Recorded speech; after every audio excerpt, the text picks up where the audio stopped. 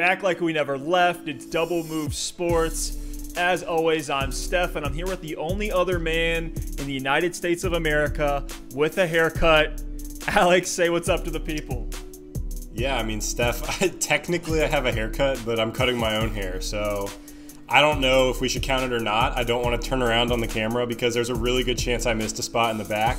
Might have a little bit of a mullet going, so for the time being, it looks okay in the front. It looks good enough. I'll give it a 5 out of 10. So we'll keep this rolling. And if you're listening on Spotify or on Apple, then you're gonna have to check out the YouTube. Let me and Steph know which one of us currently has the better quarantine haircut. I think we would love to know. But guys, I'm hyped. It is May 6th. At the time when we're recording this, and really what we want to get into today, we talked about the running back rookies. If you haven't seen that, go check it out. But today we want to talk about the first round wide receivers, and I'm extremely hyped for some of these names on here. I think we're going to have some pretty hot takes baked into this one. As always. We know things will change between now and when the season starts. For us guys, we focus a lot on redraft. I know it is dynasty season, and we're in a number of dynasty leagues as well, but we're going to be talking through both lenses, primarily redraft. Look at some of the names from 2019. Hollywood Brown, N'Keal Harry. In the second round, we had Deebo Samuel, A.J. Brown, Mecole Hardman.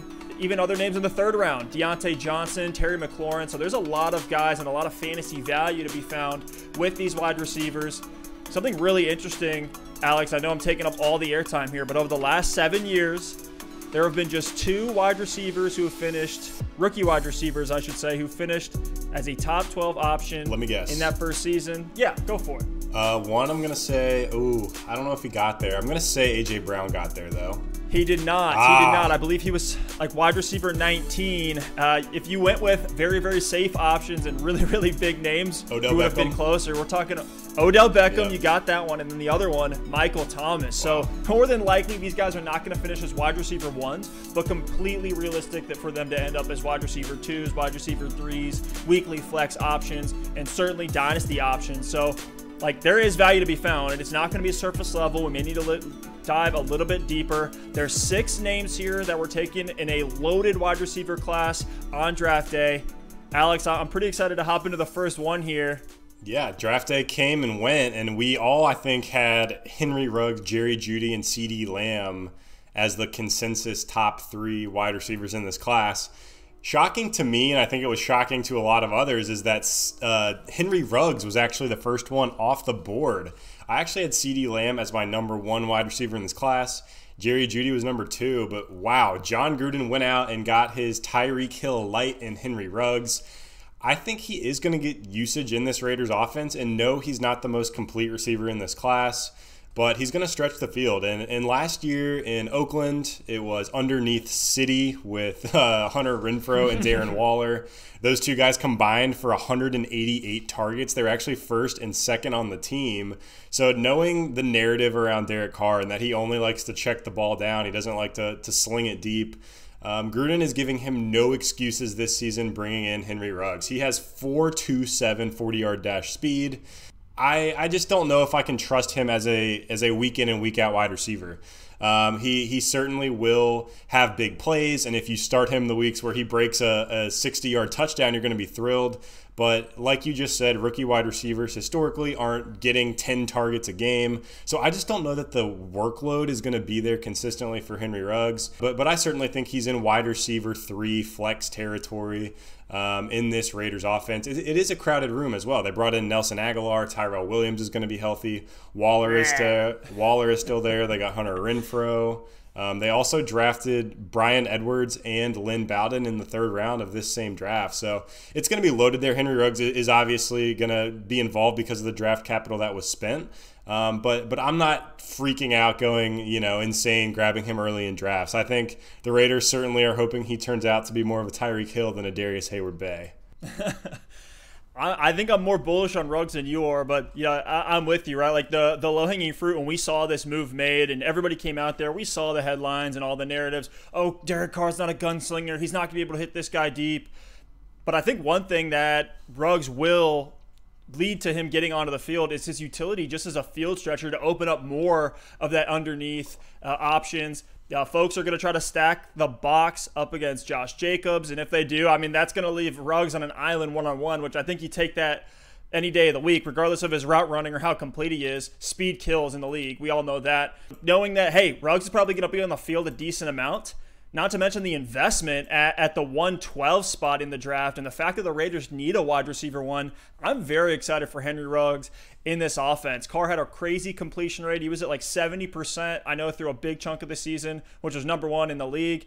We don't think of Carr as that deep threat type of, or gunslinger type of quarterback in this death by 1,000 cuts offense that Gruden runs, but over the past 2 seasons, Ruggs has caught 87% of the catchable passes thrown his way, only 2 drops, so I love his hands.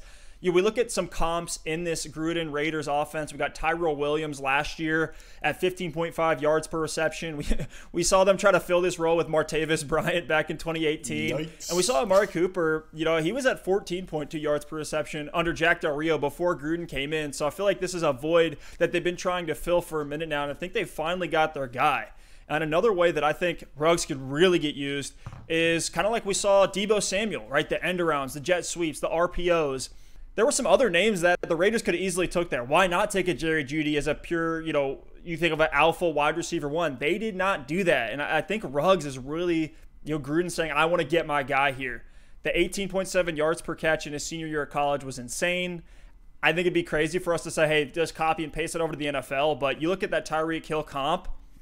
Listen to Tyreek Hill's rookie season. I think this is right where Ruggs could actually be at. Of course, the quarterback play is not there, but Hill was 61 for 83 in terms of targets and receptions, 593 yards, 6 touchdowns, and 9.7 yards per reception.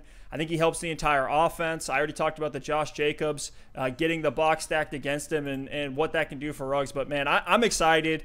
I do really like Ruggs a lot. Maybe I'm more bullish on him than most of the guys out there, but I really do like the fit. I think it's something that the Raiders have been looking for a long time, especially Gruden, going out and getting AB and all that. Yeah, absolutely. There certainly is an Antonio Brown-sized hole in this offense. Steph, what was that yards per catch number on Tyreek Hill's rookie year? He was a 9.7, which he's blown by that every year since. Wow, that seems very low. Yeah, it was. And after that, I believe he was somewhere around 13 to 15 every year after. So it was something where we're going to see him grow into it, just like we mentioned at the beginning, right? These rookie wide receivers are going to slowly ease into the offense. Very rarely do we see a guy just get drafted and absolutely take over unless they're a top end talent like OBJ or Michael Thomas. Let's go ahead and move on to the next wide receiver off the board. It was Jerry Jeudy to the Denver Broncos at the 15th overall pick. Absolute steal. Absolute steal for Denver. I think they were one of the teams we all had circled to go out and get a wide receiver in this draft, with the Jets picking in front of them, with the 49ers originally having a pick in front of them before they traded back, and the Raiders. I don't think that the Broncos saw any chance to get Jerry Jeudy, barring them trading up themselves. And they were able to sit back and get an incredibly talented wide receiver out of Alabama. I love the talent of Jerry Jeudy. I'm still 50-50 on the landing spot. I certainly think there's opportunity opposite Courtland Sutton in this offense. I just don't know that there's going to be enough to go around. Last season, we really saw Drew Lock show some upside towards the end. He got 5 starts there. And if Drew Lock is going to be the guy, I certainly think Courtland Sutton and Jerry Jeudy can both be fantasy relevant. But to me, like, Sutton is going to be a lock for his 125 targets. Noah Fant is a really hot name as a breakout at the tight end position, and I see him getting close to 90 targets this year. So just knowing that there's not going to be a ton of volume in this offense from a passing perspective. I mean, they just brought in Melvin Gordon to go along Phillip Lindsay. So they've got weapons everywhere. Just knowing that they're not going to be throwing the ball 600 times this season, I kind of question whether Judy's going to be incredibly fantasy relevant this year. I actually do have him as a wide receiver 3. I think he's going to creep close to that 100 target mark just because Denver is so desperate for that wide receiver 2 spot to be filled alongside of Courtland Sutton. They actually went out and got KJ Hamler as well in round 2, which we're going to talk about on another podcast. But I have Jeudy right around the Emmanuel Sanders, Anthony Miller, Jamison Crowder range, guys that you can put in your flex week to week and expect maybe 15 points. Maybe you're just spot starting him during bye weeks, but that's kind of the area I have Jeudy in for this season. I certainly am a big fan of him in Dynasty because he's got a great young core on this offense to go around with Drew Lock, Courtland Sutton, Noah Fant. So that's my take on Jeudy. I think Drew Lock was already in a prime position to break out this season, and that's going to do nothing but help him. I actually am worried that his ADP is going to fly up now because they went out and got him so many weapons. So, that's how I see Jeudy kind of working into this offense. I'm a little bit, just ever so slightly, less bullish on Noah Fant. I really think when it was just Sutton and Noah Fant in this offense, the ceiling was astronomical for Fant. This might cap that a little bit, but I do really like him as a sleeper candidate at the tight end spot. I don't think Sutton is going to be affected at all. Steph, I know I just broke down a lot there for this Denver offense. What are your takes? Do you think I'm wrong? Do you think Judy's going to be more involved than I do? Yeah, just like you, I see some late round appeal in redraft as a flex for Jeudy. Really, to me, it comes down to, do you believe this Broncos offense has it? I mean, if Jeudy went to the Raiders, I think he would be far and away. Like, we might even have him at wide receiver 2 range just because of all that opportunity and making him really the de facto one there. Like, yeah, the landing spot, man, it's kind of gross. But Judy's the most complete and well-rounded wide receiver in this draft. I think he passed everybody's eye test, and his measurables say the same as well. He has elite speed, great route running, great hands. What could really make Jeudy a star to me is Pat Schumer. The Broncos brought him in as their offensive coordinator, and Schumer loves a play-action pass, and he's shown to be great at developing young quarterbacks. He was with Sam Bradford at the start of his career when he won Offensive Rookie of the Year. He coached a second-year Nick Foles back with the Eagles into an absolute beast in 2013 when he threw 27 touchdowns and 2 interceptions. He helped Case Keenum be fantastic when he took over for the Vikings back in 2017. So if you believe in Schumer and you believe in Drew Lock, you believe in the Broncos offense, yeah, why not take a shot on Jerry Jeudy? I believe he's a great player. I think we all do, and he'll definitely command some volume. I think even going into year 2 and 3 of his career, he could even pass Sutton as the one there in Denver. I know that's a hot take, and I love Sutton, but just Jeudy is such a complete prospect. You got to love him here. Definitely worth taking a shot in the later rounds, mid-rounds of your draft. Steph, is it Schumer or Shermer? It's Shermer. My bad on that one. I'm going to go ahead and just say it's Schumer, though. Yeah, hey, I mean, maybe it's his evil twin brother or something like that. I don't know. But no, I think you bring up a great point. There's a lot of turnover in the NFL with some of these coordinators and things like that people don't realize. Certainly, a guy I'm going to talk about later is Gary Kubiak with the Vikings, and he's going to be their new offensive coordinator and play caller. So a little plug there for later on in the pod. But a lot of offenses can have some pretty big changes year over year just because of play caller changes, just because of coordinator changes. So knowing that Shermer is coming into this offense, given the credentials that you just laid out, I think it could be big for Drew Lock and for everybody. So I love that, and I certainly am excited for this Broncos team. They're one team that I could see, piecing it together and making a wild card run. Maybe they finish close to double-digit wins. Maybe they get to 9-7. But I could also see the wheels coming off and then picking pretty early in the draft next season. So we'll see. Yeah, it could be one of those things like almost like Trubisky, where if things start to go south, they're like, get Drew Lock out of here. 5 games it's not enough. It's such a rough sample size to go into this season with. But let's move on here to CeeDee Lamb, who is another absolute steal, but another not so hot landing spot. I was floored when Dallas took CeeDee. They took him at the 117 spot in the draft. When I look at the Cowboys offense, I do think Dak can sustain a third wide receiver behind Amari Cooper and potentially fighting for targets with Michael Gallup, who we saw had a great breakout season last year. We have the Cobb targets vacated. We have the Jason Witten targets also vacated. Right there, that's 166. Looking at across the entire NFL, they're second, the Cowboys are, in most vacated targets. And we saw Dak Prescott hitting his stride in the passing game. He was 5th in pass attempts at 596. Amari Cooper, 118 targets. Gallup, 113 targets. Combo that in with the fact that Jason Garrett's gone, and now they bring in Fat Mike McCarthy, who we see rely on those 3 wide receiver sets pretty often. We saw high pass volumes with him in Green Bay. So if we assume there's going to be some similarities there and Mike hasn't gone all in on the new school analytics like he said he did, then I think we can bank on CeeDee Lamb having some fantasy viability in his first year in the NFL. So to me, CeeDee's a slight downgrade to Gallup. Alex, would you agree? Yeah, I do. I still have Cooper as a low-end wide receiver 1. Gallup right now is a high-end wide receiver 3, where I have CeeDee Lamb as more of a mid to low-end wide receiver 3. I'll get into my takes here in a minute, but yeah, I think Lamb is just slightly under Gallup in terms of value for this season. Yeah, it kind of pigeonholes Gallup into almost being more of a pure deep threat. We know that was part of his game, but it almost seems like now we're going to bring CeeDee Lamb in here to take on more of the underneath stuff. But just like you said, like Amari, he's still the alpha dog. He's on a huge contract. He's been the man since he got to Dallas in that trade. And while I don't comp the two skill sets, one similarity I do see between Lamb is like what Hollywood Brown was last year. Like you can take a shot on him early if you believe. He'll be difficult to predict based on matchup, but he'll inevitably have his games.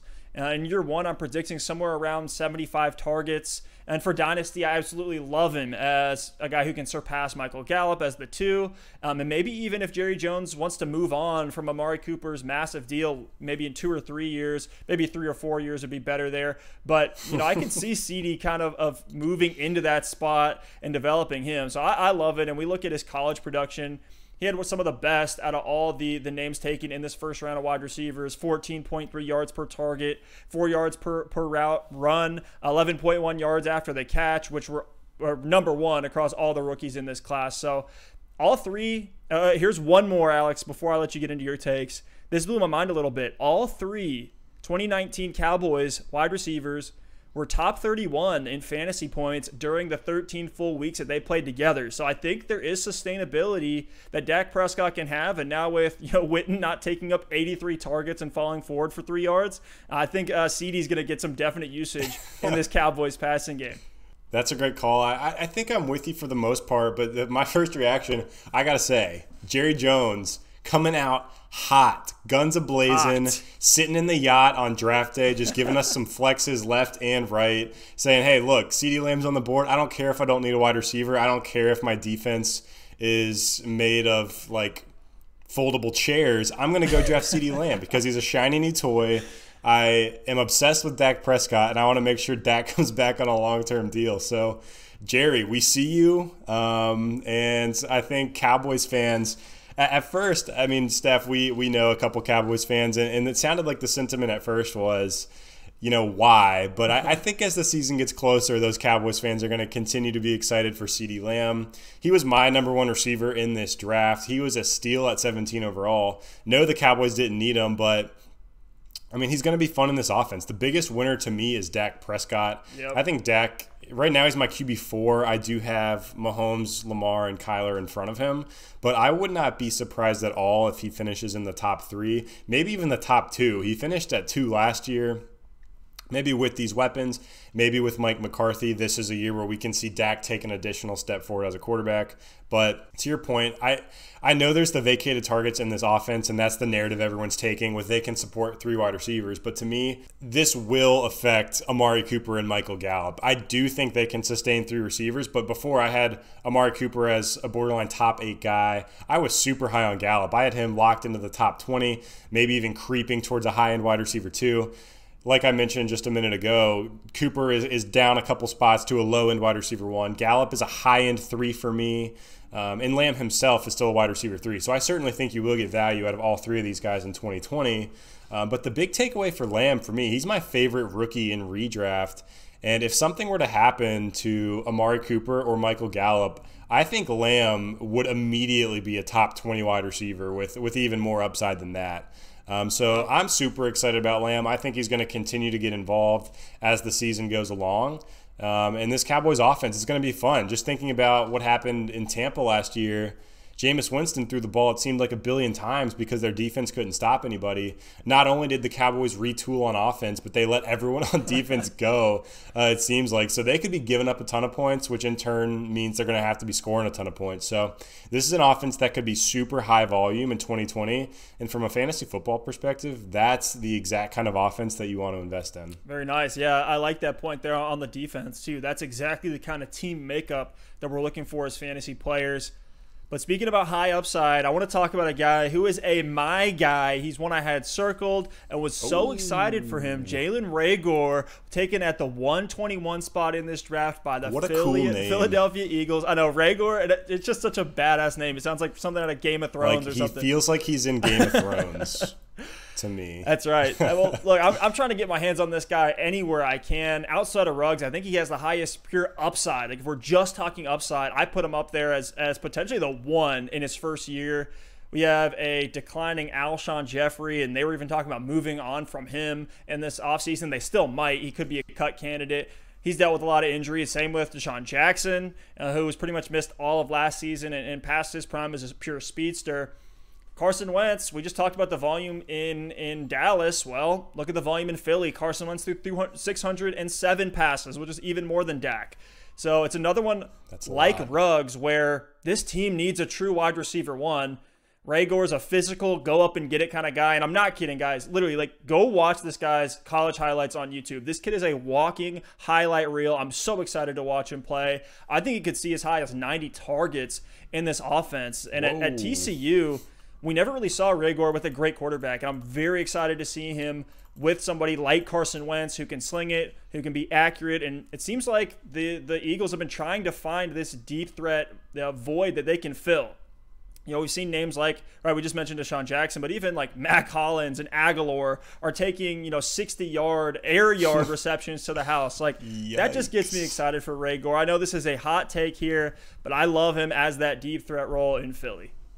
No, I'm with you. I was big on Reagor coming into the draft. I know a lot of people were surprised to see him go in front of the Justin Jeffersons of the world, but I love the pick for Philly. The biggest thing that we've been saying in redraft and dynasty leagues, and it's even more true in the NFL, is you got to go get your guy. What happens in the media is these guys get hyped up, and then one media outlet, whether it's ESPN or whoever, puts out these rankings and everyone starts to buy in and play off of that narrative. The Eagles love Jalen Reagor. They love what he's going to be able to do in this offense, stretching the field. And they went out and got the guy that they wanted. And I can't fault them for that. I certainly think Reagor is an incredibly talented player. But for me, this season in redraft leagues, I just don't know that I'm going to want to trust him week in and week out. I know I wasn't super bullish on Ruggs, and I have Ruggs just slightly ahead of Reagor. I think he's going to have a really solid rookie season, and he's going to develop into the clear-cut number one on this Eagles offense. But from a fantasy football perspective, I look at this Philadelphia offense, and let me name some names. You hit most of them, but this season they've got Alshon, Reagor, Ertz, Goddard, Miles Sanders. They traded for Marquise Goodwin. Right. Deshaun Jackson's still there. J.J. Arcega-Whiteside is still there. Boston Scott gets a lot of catches out of the backfield. So for me, I'm thinking obviously they spent the draft capital on Reagor, so they're going to give him the ball and they're going to feature him in this offense. But, like, something's got to give there. And I wouldn't be surprised to see a name or two on that list get cut before the season. Maybe that gives us a little bit more clarity. But I certainly don't think Reagor finishes with 100 or more targets this season. You said he's pushing 90 potentially. Yep, potentially. I actually do think that's reasonable. I've statted him out already. I have him at 86. That certainly could fluctuate up once this receiver room starts to shake out a bit. So for me, I'm really big on Wentz this season compared to last year. A lot of people are going to be sleeping on him, saying he's injury prone, and yeah, he kind of is, but look at what he did last year. His entire receiving group was beat up.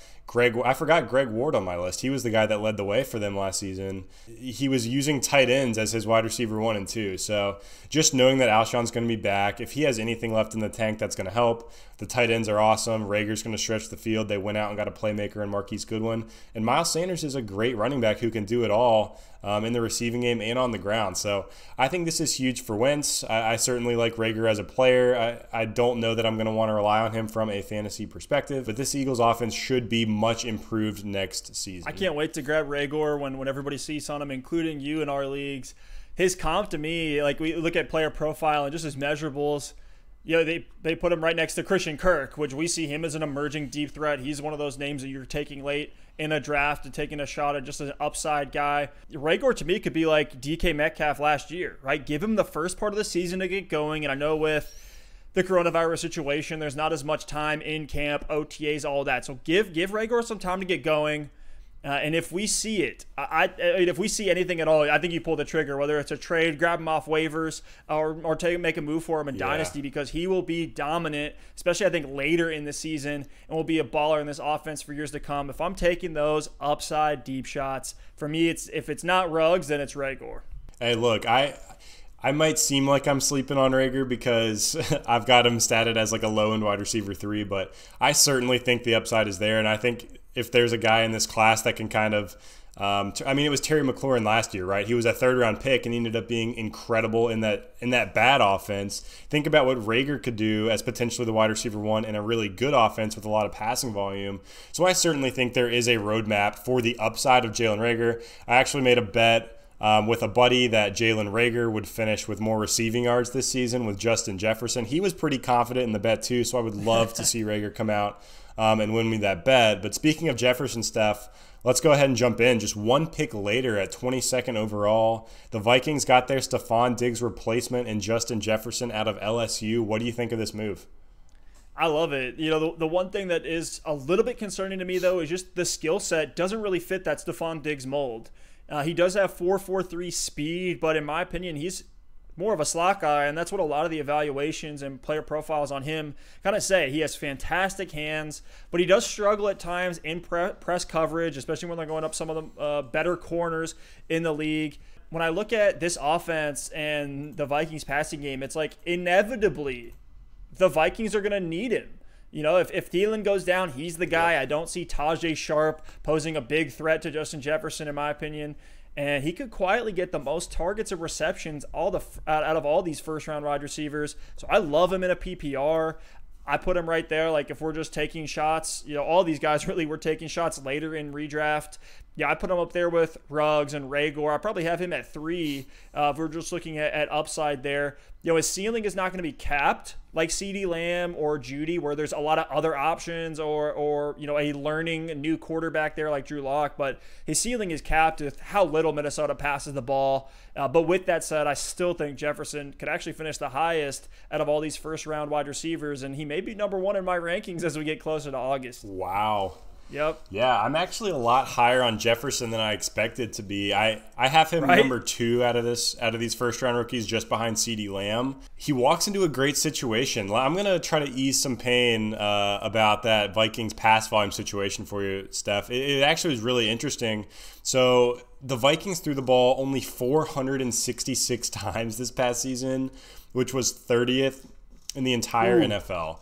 The year before that, so 466, the year prior with Kirk Cousins in his first year in Minnesota, they threw the ball 606 times. So I know they implemented this run-heavy offense, and it really worked well for them, but I certainly don't think that they're going to continue to pass the ball less than 500 times. So another thing that just kind of adds to this narrative, I kind of foreshadowed it earlier in the show.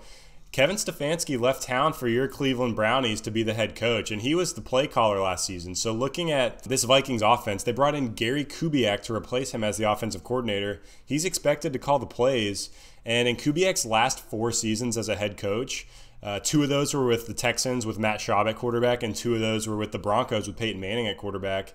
And over those last 4 seasons as a head coach, his teams averaged 590 pass attempts per season.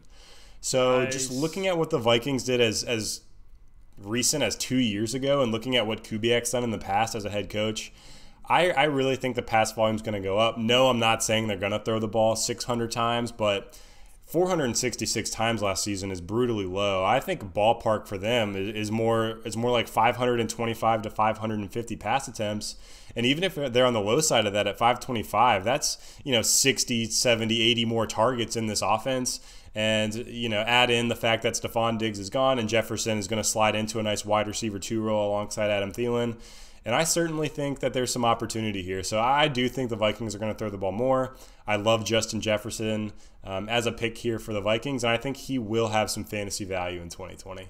Yeah, I think he's like the safest one. If we're just looking at all these names, saying who's probably the safest one for 90 targets. Yeah, I know we love Reagor. That's certainly a hot take on Reagor. Like, I'll admit that. But for Jefferson, he's got the talent, he's got the opportunity, and I love it. And like, if you get Adam Thielen, why not just grab Jefferson as a handcuff? He's a slot guy too, just like Thielen is. He's got great hands, just like Thielen does. So I could just see him sliding into that role really, really nicely. If the Vikings want to go other ways as kind of their outside guy when they're lining up with 2 or 3 wide receiver sets. So last name we need to talk about in the first round wide receivers, the San Francisco 49ers actually traded up for this pick at the 125 spot. It was Brandon Ayuk out of Arizona State. And what do you think about him, Alex? I see his skill set as kind of a good complement to Deebo Samuel. Yeah, I certainly think it's a good pick for the 49ers. They needed a wide receiver, and this offense, we know what they want to do. They want to run the ball and run the ball some more. We saw Raheem Mostert have a ton of success last season. Shanahan and his run scheme is one of the best in the league. So I certainly think that Ayuk helps the 49ers, and they're trying to retool to make another run at a Super Bowl. We know that Emmanuel Sanders left to join the New Orleans Saints. He has 53 vacated targets from last season in his short time with the 49ers. So they needed someone to go alongside Deebo Samuel. I think he does complement Samuel well. It will be a bit of a 1-2 punch, but just knowing that this offense is such a low volume offense, and I don't think this is a situation like the Vikings. I think this is a situation where we know they're going to continue to be a run-first offense. And then when they do pass the ball, George Kittle is their number 1 target. And number 2 behind him is going to be Deebo Samuel, at least to start out the season. So knowing that Ayuk is coming in as the third option in a low-volume passing game, I'm just not super excited about him from a redraft fantasy football perspective. I think he's a fine guy to stash in Dynasty. He's a talented player. He was a first-round pick, so we know the upside could be there, and maybe he ends up overtaking Deebo in this offense eventually. But San Francisco last season had the second fewest pass attempts per game. They threw the ball just 28 times, and when you're thinking about how to break those up, you know Kittle's going to get his targets. You know Deebo's going to continue to step into more targets as he develops in year 2. Past there, splitting those targets up between Ayuk and the other guys in that offense, whether it be Kendrick Bourne or if Dante Pettis ends up making the team or dumping it off to the running back, I just don't know that there's the volume to support Ayuk from a fantasy perspective. So, again, I think it's good for the 49ers. I don't think this, hurts Kittle or hurts Deebo based on what we thought about the Niners before. We all knew they were going to draft a receiver at some point in this year's NFL draft. So, to me, I'm not changing a lot. It might give Jimmy G a slight bump, and for me, it's more of really just a good move for the team trying to compete and win a Super Bowl than it is for fantasy relevance. Yeah, another thing, too, with Ayuk, and something that's a little bit different than all the other names that we're talking about here, is he had to undergo core muscle surgery this offseason, so he's coming in with some injury concerns. I think that's one of the reasons why we saw him fall. He was much higher on draft boards. I saw, towards the end of the college football season and slowly moved down when that news broke. But, yeah, I'm okay with any of the other names over him. He's one I'm kind of in a wait pattern on, much like Deebo last year, right? We saw Deebo taken in the second round last season. It took him a while to kind of get all that usage in this offense. I'm okay with waiting and seeing for any of these Niners wide receiver other than Deebo Samuel. So I'm expecting the lowest targets, for Ayuk compared to all these other names here in this first round. I think long-term, like you said, right, very nice compliment to the offense. I can see him being the 2 to Samuel's 1, but if we're just talking wide receivers there, do you really even want the 49ers wide receiver 2 right now when it comes to fantasy? I don't think you do. We've seen that revolving door there since, after Deebo emerged is Dante Pettis, Marquise Goodwin, Pierre Garçon fighting for that spot there. So I'll gladly snag Ayuk off waivers in reject if we hear good things and the snap share looks decent. But just with what's coming out from the San Francisco beat reporters now, looks like there's one where they're going to make him compete for a big role, and they got some other trusted names, kind of more just stalwart or known commodities like Kendrick Bourne and Trent Taylor there too, that Ayuk's inevitably going to have to compete with as kind of these role player guys in their pass attack. You brought up a good point. I don't mind snagging Ayuk late in drafts. If you're in double-digit rounds and you're looking at guys, and there's some names that the upside isn't there, but it's like a Danny Amendola or a Cole Beasley or somebody like that, I don't mind snagging Ayuk ahead of those guys as long as you have a player like that you can use to plug in for bye weeks and things like that. As kind of like a high floor type player, I don't mind taking the gamble on Ayuk. Yeah, he could be nothing this season, but as we always see with these rookies, especially ones with first-round draft capital, there's always the potential for them to really blow up, especially as the season goes along. So I certainly don't mind the stash if you're able to do it, but I certainly would not draft him to be a player you're relying on. So, Alex, that rounds up our first round wide receiver breakdown. We're going to get into some of the other names. Of course, we're going to get into the quarterbacks. Maybe not the tight ends, because very rarely do rookies see fantasy relevance at the tight end spot. But nonetheless, I think there's some really interesting names, like KJ Hamler was one that we brought up. Denzel Mims is one that I'm really excited about. So I'm looking forward to continuing to break these down. But I think that's it for today, just talking on these first round guys. I'm sure things will very, very much change as we move into the season. Alex, anything to say before we sign off here? One quick thing to add before we go. If you like this episode, be sure to check out our running back episode. We broke down all the running backs drafted in the first 3 rounds. So guys like Clyde Edwards-Helaire, Jonathan Taylor, we broke down their fantasy value for the season and what we thought of each pick. It was a lot of fun. I know Steph mentioned we're going to get into quarterbacks and the 2nd and 3rd round wide receivers here soon. So we're all super excited for the season. I hope everybody is staying safe out there. And as always, feel free to hit us up on our socials. We're always replying to questions and other things on there. Love a good conversation on Twitter. So yeah, guys, thanks a lot for listening. We really appreciate it. Alex, you're playing it too cool. You can't be this humble. Guys, go check out Alex's breakdown on Adam Thielen that he just put out on our YouTube channel. Can't believe you didn't plug that, bro. Man. It was a absolutely killer video, and all these ones that you've been doing. I really thought we were about to have to do this takeover again because I did something brutally wrong. You scared me there. So yeah. No, man, I'm just hyped. And like Alex said, guys, hit us up on social media. We have somebody in our DMs right now that is literally just hitting us up after every single pick. We are drafting for them. We're drafting for some of these guys. I think this guy's his first time in a Superflex Dynasty League, and so we're helping him out there. Would love just to put our 2 cents out there. You don't have to listen to us, but at least get some information from 2 other seasoned fantasy players. But guys, thank you all so much for watching, and we'll catch you later.